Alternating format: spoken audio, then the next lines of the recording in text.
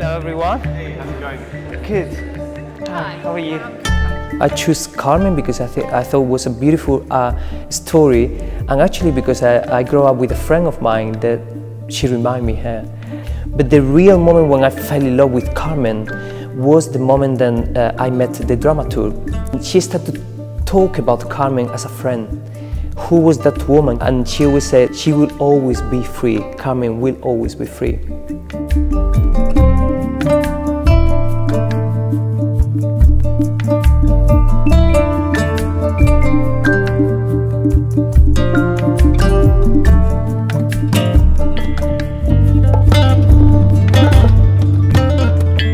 I thought it was Carmen. I wanted to be very Spanish, and that doesn't mean, I use my flamenco roots, but I bring it always into a contemporary place.